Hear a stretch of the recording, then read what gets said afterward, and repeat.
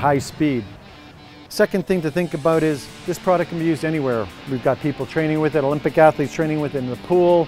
We've got people training on the ski slopes, pretty much anywhere. Follow the regular safety guidelines of your sport.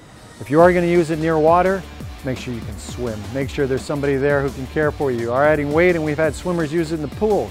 Nothing wrong with that. You just got to be smart and make sure to take care. Lastly, in contact situations, again, you're adding resistance. Adding wrist resistance and going into a contact, make sure your opponents know you're loaded. Start slow, let them become comfortable with it and feel it. The edges of the loads are designed to be safe now, but always be careful. In contact, anything can happen.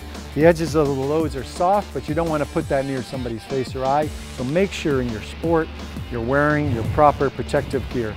And at the end of the day, use common sense.